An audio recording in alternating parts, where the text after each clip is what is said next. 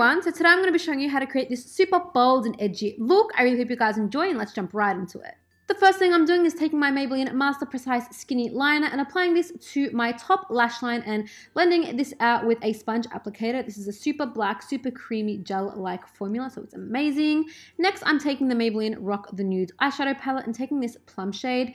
This palette is super easy to use. The shades are super blendable and super pigmented, which I'm really loving. I took a little bit more of that plum shade and applied it to a blending brush and applied that into my crease. I then, with a bigger fluffy brush, took a gray shade and used this to blend out the purple. I then took the purple with a flat brush and applied this to my lower lash line and blended that out with a pencil brush using that same gray shade. And then I took the Master Precise Skinny Liner and applied that into my waterline.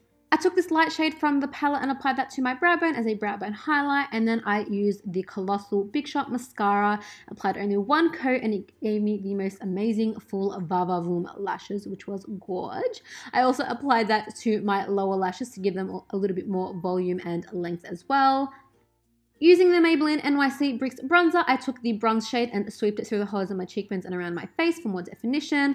I then took the blush shade and applied this to the apples on my cheeks and my temples just for a beautiful highlighted glow. And for lips, I applied this beautiful Color Jolt lip paint in the shade 35 just for a beautiful striking pop of color. And that is pretty much it. I hope you guys enjoyed and I'll see you guys next time.